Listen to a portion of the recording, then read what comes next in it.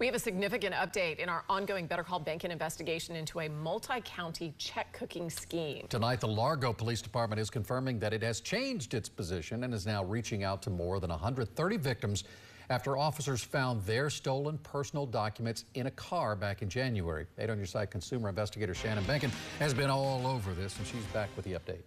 Jen, Keith, I've been asking for weeks why law enforcement didn't notify victims when their personal information, checks, and unopened mail were found in a suspect's car in January. Now, I'm happy to report that if you are one of these victims, the Largo Police Department tells me they're trying to contact you.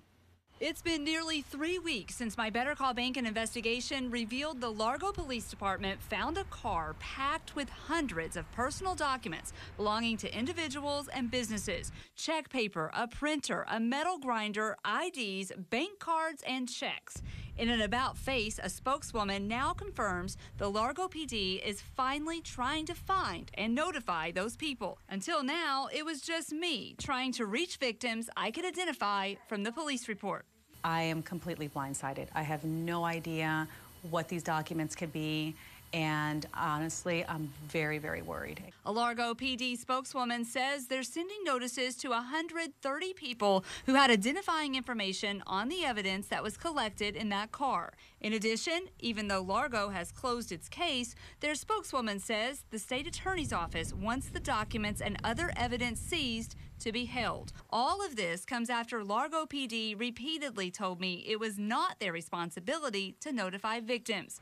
Until this week, I was told they arrested the suspect in the car for fraud involving a rental property, and it was up to other agencies to look into the evidence they stumbled upon. And just moments ago, I learned that the woman who owns the car found with these documents has been arrested for her involvement in my story that started this check cooking investigation. This woman, Keely, is charged with grand theft and uttering a forged check. The victim in the case called me for help after her check to a local business was altered, forged, and cashed by Keely. I'm still going through these arrest records that I just obtained, and I'll have more on this arrest tomorrow. Okay, so obviously doing more detective work, which we would have thought someone else would be doing, but now the fire is lit and we're seeing some action.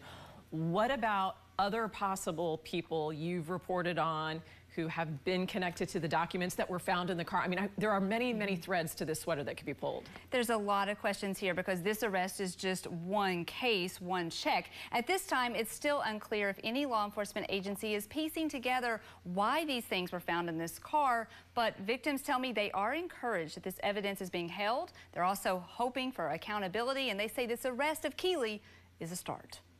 It is a start, but it feels like a late start, so yes. Stay on it. Thank you, Shannon.